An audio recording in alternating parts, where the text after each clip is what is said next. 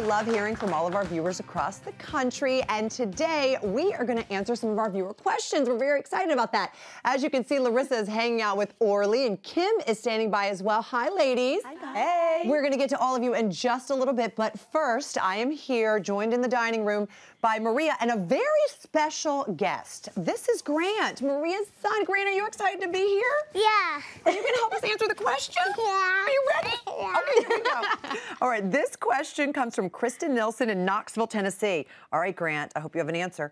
Our family's New Year's resolution is to drink more water. That's a good one, right? I got new water bottles for the kids, but I'd like to personalize them to make them more enticing to drink throughout the day. Do you have any ideas? What do you think, Mom? I think that she's smart for already going to DIY for that. And yes, drinking water obviously is so important. I try so hard to get the kids to drink as much as they can throughout the day. So here's a great DIY that you can do to customize basically any bottle that you have around. So your new bottles that you got, or recycling the bottles that you already have around. So we had these just leftover milk bottles at our house. So I thought it'd be a good idea that sometimes the juice comes in here when we want to replace it with water. So we have these here, and the most important thing for this, Deb, because we're going to be adding things to it, this is Mod Podge right here. So you're looking for the one on there where it actually says dishwasher safe. So the reason being you want that is so that you could actually utilize these, wash these. So I have some tips for this. I have just some regular paper that you can use, your sort of everyday paper. Grant, you can get started if you want. You can see here, already got started adding some stars. Use the construction paper that your kids just have laying around. That will absorb it the best, and that's what I recommend. We have some scrapbook paper, and if you use that, like we have here, it makes it a little bit stiffer, but what you want to do is put it on. It'll still work if you do the scrapbook paper. It just makes it a little bit more work. I have my little butterfly here. Make sure you're layering it on thick, and then you do this, and if you do the kids' paper, it is going to stick much easier. Okay. And how long does this take to dry? Oh, so you can see this one here. I started it just maybe 10 minutes ago, and you can see it's already starting to dry. I would let it dry completely, and I would actually do another layer on top of it and let it dry 24 hours before washing it.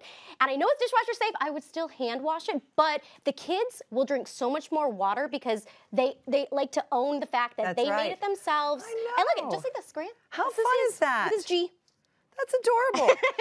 Well done, Grant. Yep, good job, bud. Can you say, Kristen, I hope that helps?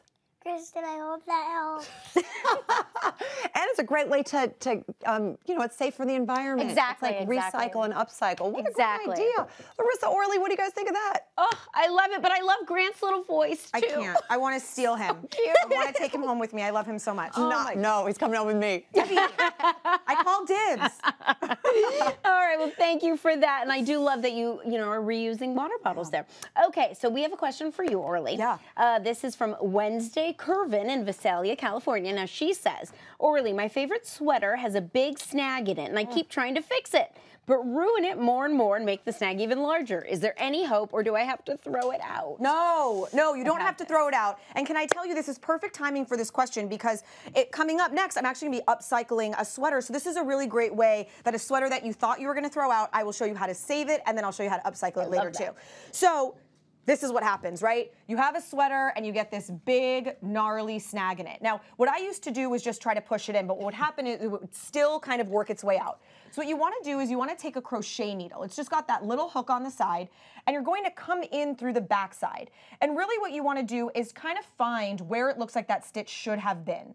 Hook it on and hold it tight and twist, and you'll pull it in. Now your stitch is on the inside. Now, this sort of depends on how long your snag is. If it's long enough, you'll just try to tie this right here into a little knot. If it's kind of like this one, which you can see it's sort of tight to tie into a knot, what I like to do is just cut it and now tie it like this, just because by cutting it in half, it gives you a little bit more freedom to tie that knot. Once you tie the knot, you also can, if you would like, just drop a tiny dot of either Fabri-Tac or clear nail polish, and that will like fuse it, preventing it from being able to come back through the other side. But now it's there and it's not going to come back through. Oh, do you know I how know. many cats and dogs have ruined my sweaters? I wish I'd asked you that. I'm here to Good save the job, day. Orly. All right. Well, I know that Deb has made her way over to see Kim. What have you got for us? Kim is going to keep us clean. All right, Kim, this question comes from Noah Bloomington in Warsaw, Virginia. Hey, Virginia. Yeah. He says, Kim, I've heard that you're supposed to deep clean your mattress periodically for hygiene purposes and also to aid in a better night's sleep, but I don't want to use harsh chemicals. What should I use? Such a great question. I have to tell you something, again, just telling you, all about my particular issues, and that is that your mattress is so important, Deb, because we spend so much of our life on our mattress. That's right. And you are laying with your body, your entire body on your mattress.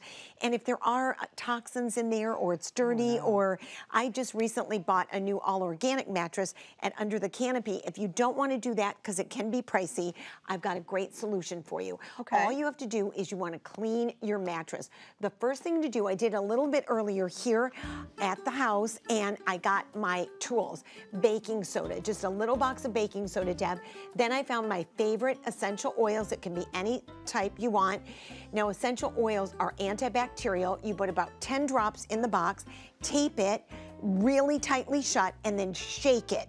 And you really want to shake it to distribute the oil and break up all of the clumps. Then you want to take the entire box, Deb, and put it over the entire mattress. Get your gloves on and rub it in, massage it into your mattress. Then leave it on there for an hour, and then take your vacuum cleaner and vacuum it all really nice and clean. Gets rid of any dust mites, gets rid of any toxins, and it ensures that the baking soda has really gone in there to deep clean. It's gonna be fresh as a daisy. And it's going to smell so great. Yeah. You say like every 6 months? Or? Every 6 months. That's wonderful. And it's literally a box of baking soda gosh. and your essential oils. Amazing. Kim, I love that trick. I'm Yeah, going to do it's a that good one. tonight. Thank you all so much for writing in with all your questions. We really do love answering them. And please keep sending those cards and those messages.